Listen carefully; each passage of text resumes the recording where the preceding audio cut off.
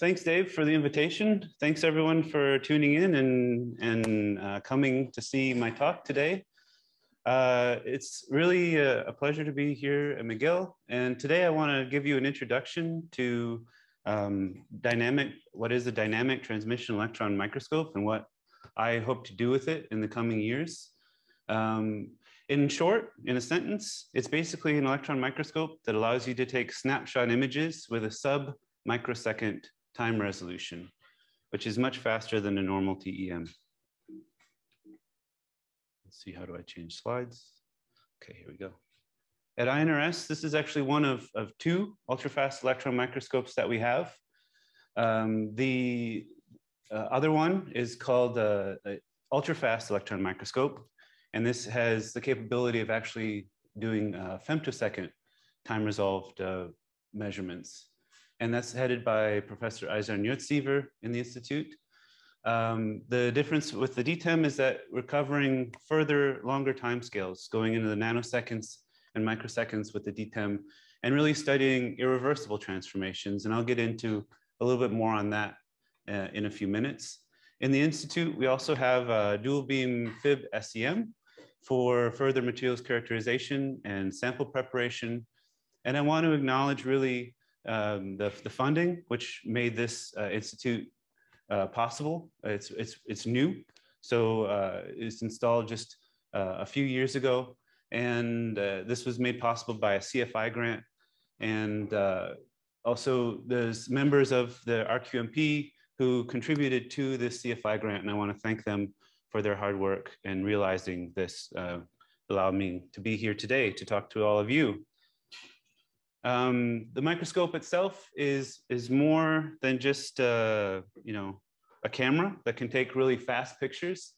It also has the capability of a lot more sort of materials characterization measurements. It's based on a JL 2100 thermoionic microscope. So the electrons accelerating voltage is at 200 keV. Their GIF, there's also GIF, which is an electron or a Gatan image filter, which is kind of an electron spectrometer attached to the column, which allows us to do a number of other sort of chemical analyses of samples. So you can do electron energy loss spectroscopy, or EELS, as well as FTEM imaging for those who aren't familiar with that. And some FTEM imaging is displayed here in this slide, showing you can do elemental mapping at a nanometer scale. And as well, we have a bunch of sample holders to do in situ measurements, heating, as well as cooling, and tilting and rocking and tomography. So you can do all sorts of really unique experiments with this microscope. I'm interested in using this microscope in order to really study materials that are intriguing for addressing some of our energy challenges in the world. We need to find better materials that have a lower cost per kilowatt hour to increase the usability of solar energy, as well as better battery materials with a higher energy density, and new materials for optoelectronics to realize new sort of devices. So I'm on the hunt for new materials with better properties in order to be able to realize these emerging technologies. And specifically, I'm very interested in metastable and polymorphic materials because just by tuning the structure of these sorts of materials, you can lead to dramatic changes in the performance and property.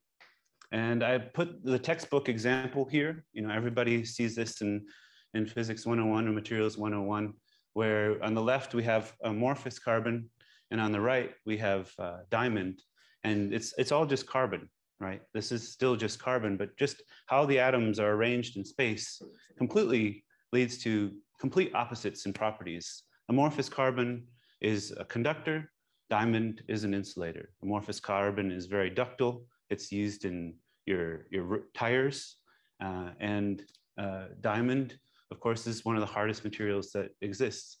So this just goes to show the sort of tunability and parameters just by changing atomic structure, which is very intriguing for me. And I also want to point out that these are actually both metastable phases of carbon. Neither of these are actually a thermodynamic ground state. The ground state at standard temperature and pressure is graphite, actually. So metastable doesn't mean unstable. Metastable is still very useful, and it has very interesting capabilities. Kind of inspired by the work going on with the folks involved in the materials project, who have shown that using computational material science, that our sort of universe of materials phases is much more vast than what we've actually synthesized in the lab so far. On this plot here, we have in the red sort of the hypothetical polymorphs of a number of different compounds: zinc oxide, iron oxide, titanium dioxide, vanadate, and molybdenate. So we can see is that the number of computer-generated stable phases of these compounds is at least an order of magnitude larger than the number of observed polymorphs that people have studied in the lab. And so this begs the question, is it that we just aren't clever enough, we haven't figured it out, or is it that maybe some of these aren't attainable? In other words, that what is limiting the synthesis pathway in order to be able to end up at these endpoints? So in order to understand that, we have to understand a lot more about the kinetics of the synthesis process. And being able to synthesize a metastable phase, usually what you need for it to be is at least thermodynamically stable at some point throughout the synthesis process. So sort of a crystallization picture diagram is shown here on the top. We have the free energy as a function of crystallite size. And for the green metastable phase versus the stable blue phase, and sort of starting from a supersaturated solution, you can follow the dotted arrow on the energy landscape that this sort of synthesis might traverse. And you can see that the first one actually to synthesize or to crystallize is the metastable phase because there's a lower surface free energy. And then eventually, if you let the reaction progress long enough, you can build up a large enough driving force to convert the metastable phase into the stable or into another phase, and then leads to the growth. But if you were to just look at the beginning, the solution, and look at the end, you would say, oh, well, we had a supersaturated solution, and then we had the stable phase that comes out. And so we have to look at the dynamics in order to really understand. And you could be able to stop the reaction and get a completely different material phase in between. But in order to know that, we have to be able to follow these reactions. And people, I mean, this is in situ measurements. This is what people doing in situ spectroscopy, crystallography. People are hot on the trail of this. And as an example here, I show in situ X-ray diffraction of manganese dioxide. And it's a beautiful study where they show from solution, if what actually first comes out is sort of a layered structure, but they're not really clear. The information that they were able to obtain at these early stages wasn't really enough to exactly know what the structure of this layered manganese dioxide structure is. They call it delta double prime. As it progresses, it transforms into a gamma phase. And then eventually the beta phase is formed some 60 minutes later. But this study also sort of shows the limitations of in situ measurements right now. One is you can see the time resolution. We're able to follow things regularly in the seconds to minutes time scale. And the other limitation is the detection limit. In order for this to give enough signal, we have to have the crystallites or the phase be large enough or plentiful enough to be detected.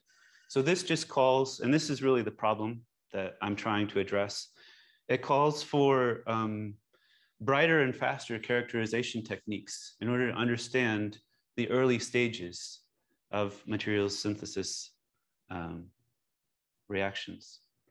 And I have a lot of experience in my scientific career developing new sort of characterization techniques and pushing the boundaries of the sensitivity. In my PhD between Georgia Tech and the University of Trento, I combined powder X-ray diffraction line profile analysis along with electron microscopy and molecular dynamic simulations in order to try and be able to characterize the structure of platinum nanoparticle catalysts. So not only being able to tell their size from the diffraction pattern, but also their shape and facets, which is important for electrochemistry. I went on to do my postdoc with Henry Chapman at Daisy, and they're really turning up the intensity of the X-ray source. So working with X-ray free electron lasers in order to do single shot sort of crystallography diffraction measurements of proteins. But also I took this as my own initiative to push this in the direction of inorganic structure determination and applying this to also synchrotrons. So you can do this approach of streaming crystals through a very intense X-ray beam and taking rapid X-ray diffraction patterns and then piecing all the information together. And we can actually solve the structure of inorganic compounds as well, which might be radiation sensitive. Also, I applied this rich database of information, also studied diffuse intensity and used that for structure determination, which is kind of shown in this colorful X, which is the diffraction pattern from the little lattices shown in the corners of that picture. I then joined Professor Andrea Cavalleri's group for a few years, where I applied the sort of coherent diffractive imaging techniques I learned with Henry's group to study ultrafast materials transformations, and specifically induced by mid-infrared light, and studying the sort of cascade of events happening when you excite a heterostructure, a nickelate heterostructure, and you see this wash of charge order melting, and then disruption of the magnetic order, and then a lattice order. So studying correlated electronic materials and applying some of these techniques to really push the time resolution of our understanding of these processes. And now, since the past year and a half, I've been working with the DTEM to, take what I've learned in studying materials transformations and imaging and try and push the limits of what we can do with electron microscopy. And so kind of giving you an overview of the DTEM. It works actually based on a photo emission principle in order to get snapshot images. And you can send in not only one sort of laser pulse into the column to generate electron bunches, but actually a train of pulses to capture a movie of irreversible transformation. So this typical experiment goes where you have some sort of excitation indicated here by a laser pulse of your sample, which is sort of at this plane in the middle of the column. And then we get a train of electron bunches, and then we time the arrival of the electron bunches relative to the laser pulse, and are able to actually form an image of the excited region as a function of time. Now, already to give you a little bit of numbers, so this can achieve resolutions in the tens of nanoseconds to tens of nanometers. Yes, please. What limits the lateral resolution? I'll get into that. I'm going to be describing what is really limiting the resolution here, but in short, it's a electron-electron interaction. So what can you see with this? This is some images of an amorphous to crystalline phase transformation of a phase change alloy. It's germanium tellurium alloy. This is actually the material that is inside of your DVD or your CDs. And this is exactly how you write data to a CD or a DVD. The laser impinges on the film. It changes the phase from amorphous to crystalline. And if it's one phase, it has a certain reflectivity versus a different reflectivity for the other phase. And so there's your 1 and 0. There's your bit, basically. That's how you write data to a CD. And understanding this crystallization process is also obviously interesting for, data storage, how small you can make the bit, but also how fast you can write, right? So this is, you can see that this region that is excited and heat is injected into the system, which then triggers the phase transformation and the eventual growth. You can see that you don't only get the size, but you actually have structure, right? There's darkness, there's some contrast you can see, and that's actually due to the strain field, which is produced as this thing is rapidly crystallizing. So you get a lot of information by looking at these sort of images.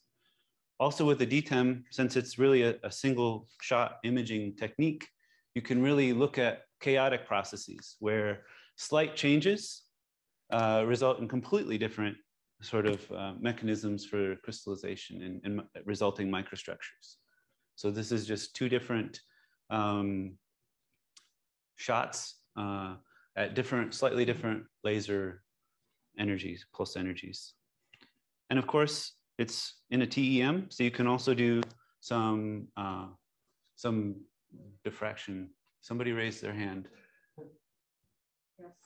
Do you have a question out there? Go ahead. Yes, just a short question. At what temperature is the substrate? I mean, there's a pulse to heat, but other than that, it's at room temperature, or? Yes. So the question was, what temperature was the substrate? And yes, it's at room temperature in these studies. Okay, thanks.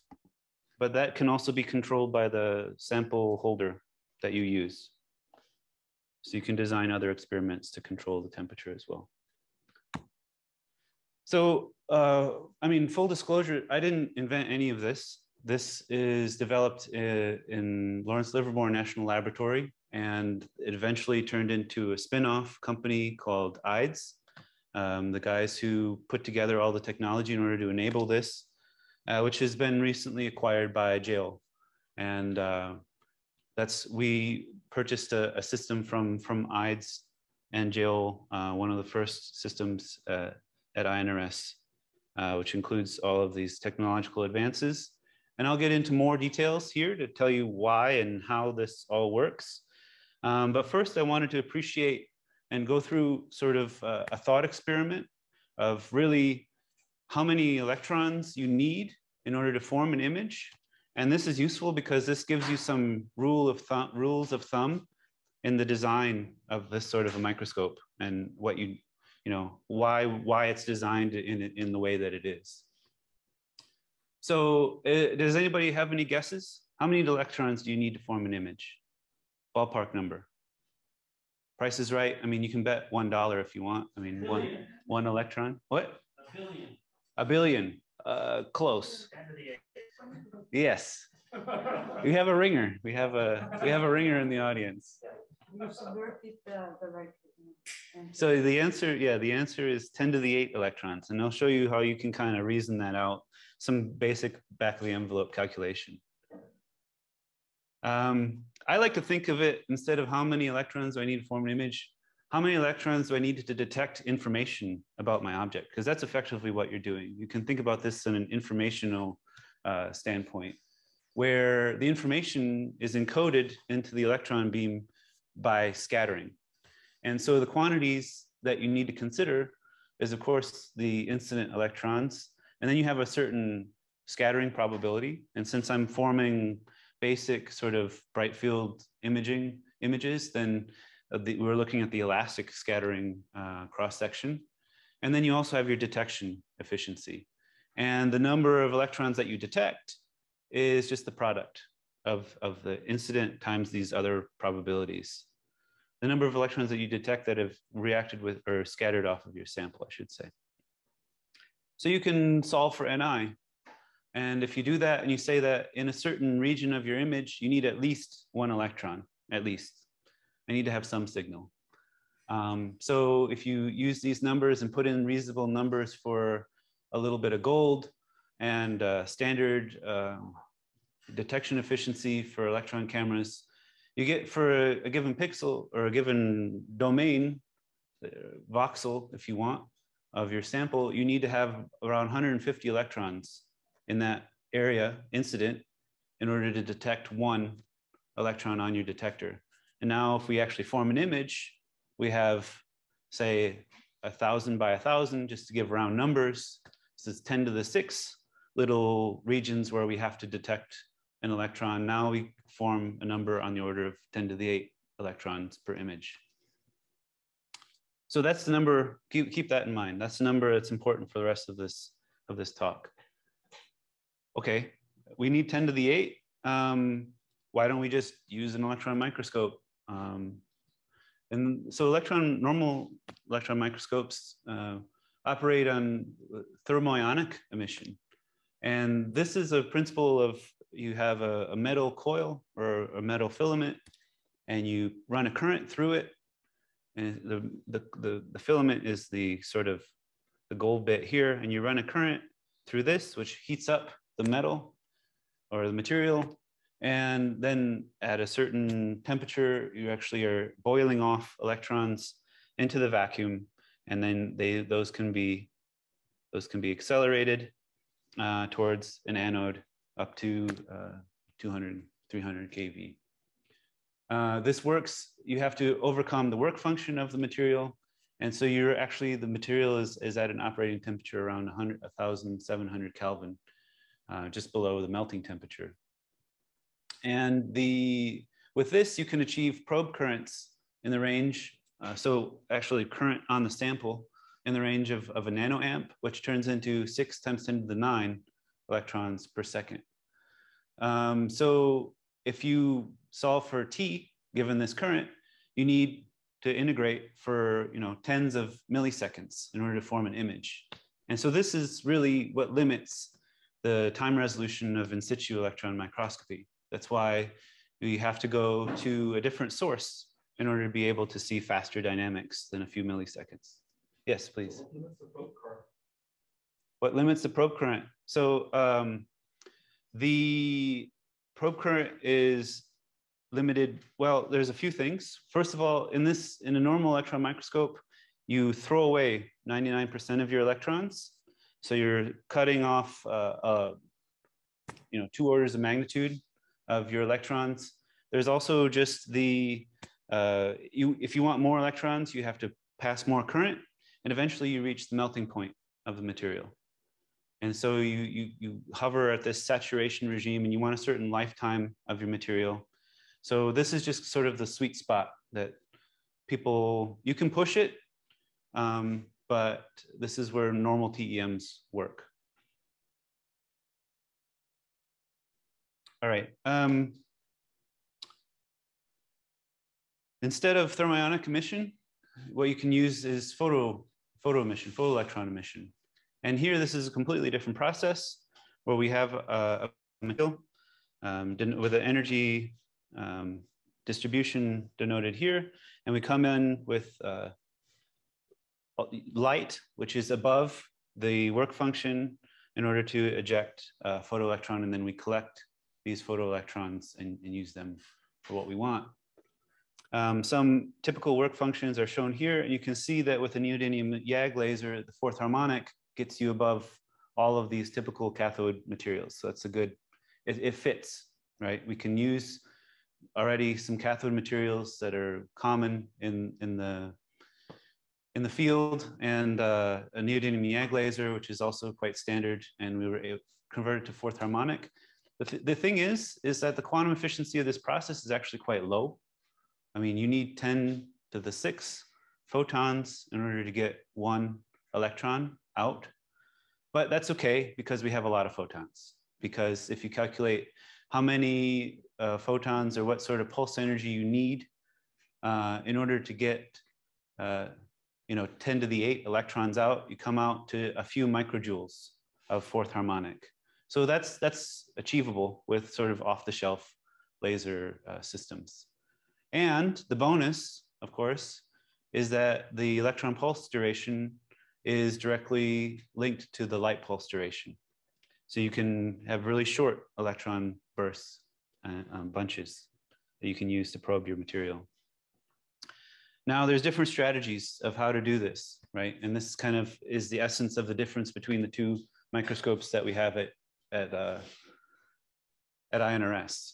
So one strategy is to actually use a very low pulse energy and just get a few electrons per pulse, but then accumulate over a lot of repetitive exposures.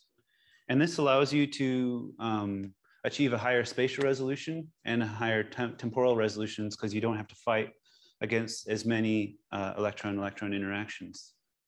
And most of literature, if you see ultra-fast electron microscopy, they're talking about this approach of the stroboscopic imaging. But the DTEM comes from a different tack where we just want all of our electrons in one burst and try and take a picture with that. And so what this means is that while you're able to do single shot imaging and study irreversible dynamics, you're limited in the temporal and spatial resolution of the instrument. And to answer your previous question, really what's limiting this is just electron-electron interaction. When you try and squeeze so many electrons into one space, they repel one another. And that leads to a lot of different problems with trying to get the photo emission to work and to be able to form an image. First of all, you have a decreased photo emission efficiency. And this is the Langmuir effect, where you sort of have the electrons, which were in the beginning of the pulse, which were first emitted, are kind of not accelerated yet, and they're hanging around near the surface, and they're repelling the electrons that are trying to escape. And then you also have just divergence. You can think of an electron cloud expanding as it propagates down the column. That leads to, sort of defocusing of your electron beam. You also have actual electron-electron scattering after they've interacted with the sample. And so this leads to loss of information. So whatever information you had about the sample at that place in space, due to electron-electron scattering, can be scrambled. Also, again, since electrons are pushing against one another, it increases the pulse duration that you can achieve. And it leads to the energy distribution broadening, which decreases again the sort of resolution. You have an increased chromatic aberration in your image when you try and look at it. So again, to overcome these things, a bunch of advances have been made and sort of mitigate these issues. And I'll go through a few of them just to kind of give you a flavor of how to approach this. The first one I want to talk about is the laser that you have, or that we have, in order to even get the electron bunch train. And this is a very unique laser. You have to make it so that it's very tunable, the pulse duration. So if you want to say have two images separated by a microsecond, and then you realize that your dynamics are happening faster, you want your images to be separated by a few hundred nanoseconds or even up to tens of nanoseconds. That tunability has to be built into the sort of design of the laser, and that's capable with the laser that we have. And it starts off actually from a CW laser, a fiber laser, and then you cut out a pulse train with varying amplitude and pulse profile in the nanosecond regime, with an electro-optic modulator. Then this is fed into a series of amplifiers. And you go from, pulses that have a few nanojoules up to 100 millijoules. So this is, 6-7 orders of magnitude increase in pulse energy through a series of bulk amplifiers. And that's really impressive. And then this sort of fundamental, this is neodymium YAG, so 1064. So then in order to get the UV, you have to frequency double and then frequency double again into 266. And eventually what you get in the end is a few millijoules of UV, which are sent to the DTEM. But I think that this laser system is more than just sort of good for generating UV into the DTEM. And I think it could be very useful also to study a lot of unique laser processing of materials directions. And so if anyone has any interest in that, feel free to talk to me in the future. Once you generate your electron bunch, I don't have time to talk about the photocathode, but there's a whole seminar about photocathodes and why we use tantalum discs. We can maybe discuss if you have some questions, but I want to move on to talking about the C0 lens. So in the condenser lens region of the microscope, we have an extra called C0 lens, which sits above the normal lens stack. So this is the sort of optics, the condenser lens optics for a normal TEM. And you have the gun and then accelerating up to 200 keV. And then it goes through some apertures and through a series of lenses in order to make a nice tight beam and control the spot size and spot intensity. The first iteration of the DTEM actually was to just put in a mirror and open up these apertures a little bit, but they found that this actually leads to too many imaging aberrations by opening up these apertures. And so now with the C0 lens, the idea is to collect as many electrons and put them into narrower apertures and to try and reduce the aberrations, but still retain a very high beam current. So this C0 lens, with this sort of configuration, you can actually get 100 times more electrons down the column onto your sample than what you would without it. So again, normal probe current is around 1 nanoamp, and we're measuring at the peak in thermionic emission. At the peak, we're getting probe currents in the hundreds of nanoamps. So this is a really bright beam, blinding, frankly. And so with this, but there's trade-off. As you increase the number of electrons, you actually are also increasing the source size. So this leads to a decrease in the beam coherency and a decrease in the resolution. These two images are the electron beam that we have with a low C0 excitation versus with the peak, the C0 excitation. And this scale bar is on the order of 2 micrometers. Now I wanted to not just show pictures from other people's papers, but I actually wanted to show our sort of timestamp of where we are in using this microscope in order to do some ultra fast imaging. So this is very preliminary data. Please don't take this as the end all be all capabilities of the microscope. I just wanted to share where we are and where we're going. So we tuned the laser to produce a 50 nanosecond pulse, which you can see here. And then we directed that onto a tantalum disc cathode and aligned the column to have C0 at its peak excitation. And you can see the number of electrons that we get onto our camera as a function of UV pulse energy. So we have ability to change the amount of UV intensity that we put. And you can see that we actually are saturating our photo emission capabilities at the moment around 10 to the 6 electrons per pulse. Now this is short of the goal of 10 to the 8, obviously. So this is one thing that we're working on, but you can also see how the energy distribution of the electrons change as you go into this saturation. You can also see it saturating.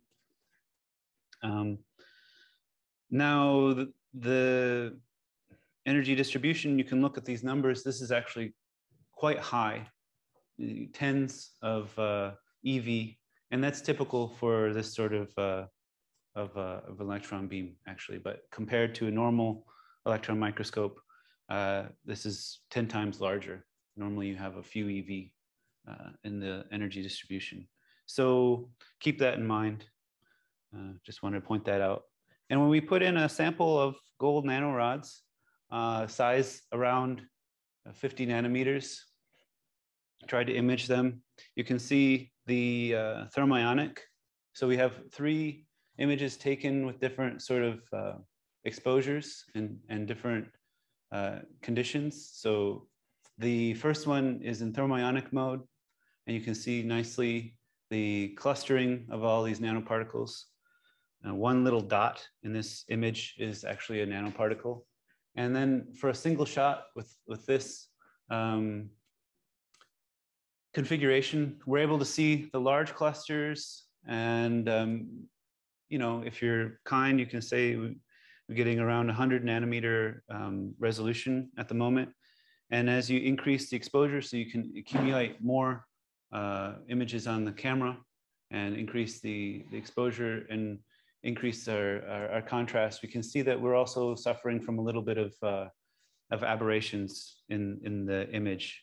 And so we're working on that. We're increasing our number of electrons as well as trying to decrease the imaging aberrations that we have to improve our spatial resolution to the goal of 10 nanometers. So I talked a lot about how to just create and image a single shot, but really what we have is in a phase transformation is a sequence, you know, of events that we want to be able to capture in sort of a movie. And that's also capable with, this microscope is also capable of doing that using an electrostatic deflector system. So this is called they call it movie mode imaging, where you can send a train of electron pulses at different time relative to your pump. And in between the electron pulses, after this has scattered off of your sample or interacted with your sample, you can deflect them into different regions of your camera. So different corners of your camera, kind of shown schematically here with an electrostatic field. And this is, again, sort of watching progression of a phase front transformation in a titanium boron thin film to just show what you can see with that. When we're playing with that right now and trying to commission that aspect of the instrument as well, I want to shift gears and kind of start talking about what I like to develop further with this instrument, what we're working on and pushing forward with this instrument. So one idea is to build and improve upon this sort of movie mode snapshot imaging and use compressed sensing in order to get a better time resolution as well as number of frames. And this is in a collaboration I have with Professor Jinyang Liang at INRS, who's an expert in the compressed sensing phase retrieval or image retrieval algorithms. So again, the normal sort of operation to collect a series of images in the DTEM is kind of shown here, where you take all the images are kind of set next to one another on the camera, and then you read out the camera all at once, and then you are able to see the time evolution. In a compressed sensing experiment, it's sort of more like a streaking experiment, where you use, instead of a train of electron pulses, you would use one long electron bunch, and then you'd streak it across the camera, and you'd be able to recover the same evolution without having to separate them on the camera. So the goal is to do this in order to push below the nanosecond time regime, push into picoseconds, and also increase the number of frames to the 10s or 50s. How this sort of experiment works, it requires two instrumental developments in order to be able to work. One is a mask, an encoding mask, actually, because the compressed sensing approach actually requires the sparsity of the image, and you use this mask to enforce this sort of sparsity that the image reconstruction algorithm is solving for. So you kind of know the mask that you're using, and you're solving for what's in the holes in this mask as it's streaked across the detector. And so we're developing a mask as well as a electrostatic deflector system in order to do the streaking on the camera. And so the experiment would be conducted very much like a normal DTEM, except for instead of a, where'd my mouse go? Not there. Anyways, you collect this streaked image on your camera, and then you feed it into image recovery algorithm. And after the fact, you're able to get back your scene, your scenes of the transformation. So this has been demonstrated via simulations in the group of Professor Liang. And what we're working on right now is developing the instrumentation. You can see in the simulations, the sort of the ground truth is this is real, actually PIN-M microscopy data. So real sort of signal to noise that you get in a PIN-M experiment, and then the recovered image after it's all been sort of sheared, encoded and sheared in a simulation, and how you can recover the dynamics and the intensity variation in time. So we're working on developing that and developing the instrumentation to realize that project in the near future. And also, I guess old habits die hard. I was inspired by the work of, during my postdoc with Professor Henry Chapman, using X-ray free electron lasers, which are very intense X-ray beams. And actually, they're so intense that they destroy the object that or the particle that you put into the beam. But they're actually so short that you can still obtain information in a diffraction pattern or an image of that object before it explodes. So this is termed diffraction before destruction. And it's sort of just an idea I'm playing with right now. And I want to throw out for further discussion is sort of with the DTEM, we're actually also approaching this limit of having the temporal resolution to be able to outrun sort of beam damage processes that happen in electron microscopes. So a single DTEM pulse, when we have it focused down as we can, it'll have on the order of 10 to 100 electrons per angstrom squared. And usually the dose limit for beam sensitive materials is in that same ballpark. So we're really able to run at the dose limit, or maybe even go beyond in some cases. So beam damage happens in many different mechanisms, but radiolysis is a very common one. And I kind of mapped out the time scale of radiolysis for molecules. This is showing water, but it's similar timescales for other molecules, where first the electron beam excites the electron within the first attoseconds of the interaction. And then this creates a sort of dissociation of the molecule, or an excitation of the molecule. And this happens within the first picoseconds or femtoseconds. But what really causes the damage and the degradation in the signal is with that free radical that's created, it starts to diffuse around inside and reduce other elements in the material. And that happens on a much slower time scale. So I think that with the DTEM, we should be able to do nanometer resolution imaging of very beam sensitive materials before this radiolysis mechanism takes hold and degrades the sample. But again, that's just at the stage of ideation.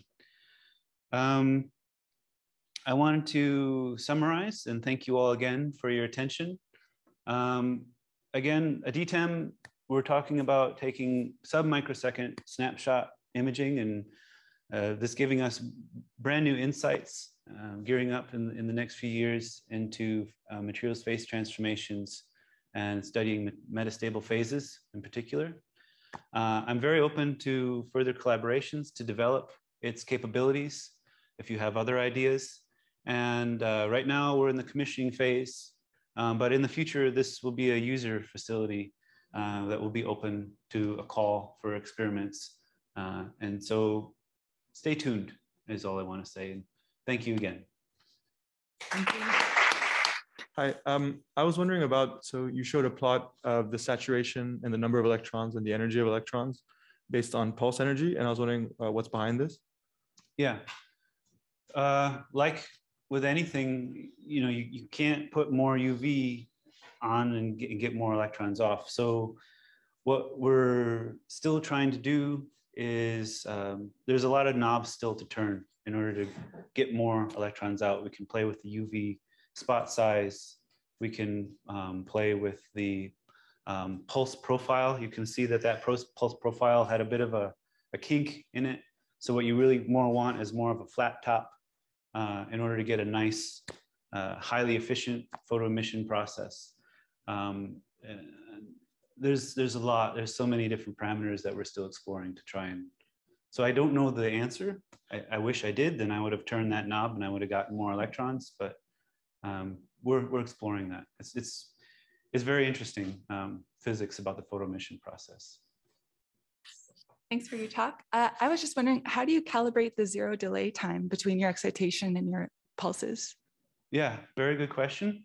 Well, we're working on nanoseconds. So really all you need is an oscilloscope.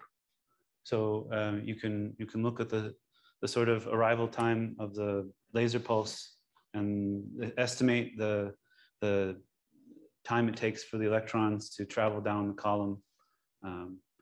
So that we're not, with femtoseconds, you have to do a lot more sophisticated measurement, and there you actually rely on a PINM signal in order to time the arrival between the electron pulse and the laser pulse.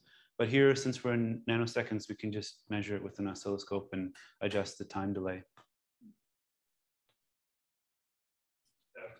Yeah, exactly. I had a question about the camera. So I know there's a lot of advances in camera technology with direct electron detection and things like that. Is that something that you already have built into the DTEM, or is it something that maybe could help in the future? What do you think? It would be very helpful in the future. Yeah, absolutely. No, we have one of the more sensitive electron cameras, but it's not a single electron counting camera. Yeah. So we could get another order of magnitude, at least with an electron counting camera. Yeah, I think that would cascade down the line, right? Because then you need less electrons, and then everything basically improves with that one electron. Yeah. Okay. Good question. I actually had a question about movie mode and where you place the streaking electrons. So the electrodes that actually streak the electron beam to form the multiple images. Is it advantageous to have it closer to the sample, or I noticed it was actually quite far down the column? Yeah, you don't have much choice of getting any closer to the sample because this is all your image forming lenses here right after the sample. It happens it actually happens, it's drawn here, but it actually happens closer to the view chamber, to the viewing chamber. Yeah. Because you don't want to interfere with the actual image formation. Right. Yeah, and then at that time, though, everything has a chance to spread out a little bit. Yeah. Ideally, you want to move your detector as close as possible. Yeah. Yeah. Right. Yeah. Okay. Any other questions? I don't see any, and none on the chat. So please join me in thanking Ken once again.